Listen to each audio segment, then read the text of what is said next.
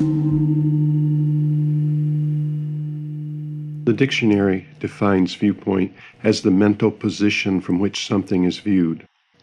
I would suggest to you that viewpoint is more than a position. It's also a way in which one defines oneself.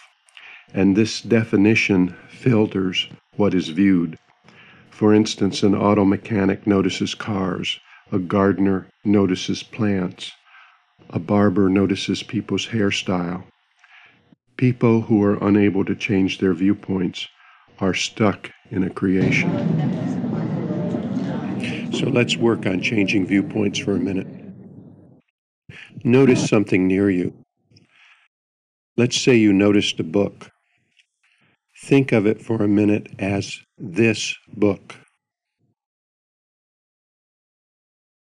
Okay? Now think of it as that book. Pick another object and think of it as this,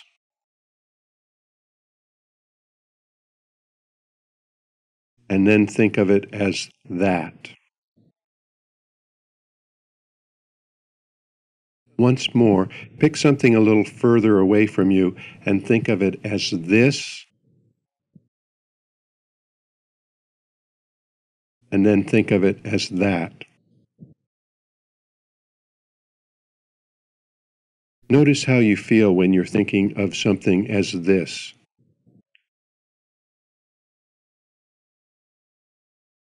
Compare it to how you feel when you're thinking of it as that.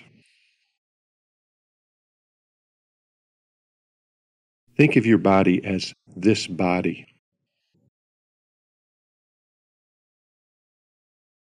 That's the normal viewpoint of self. Now think of your body as that body.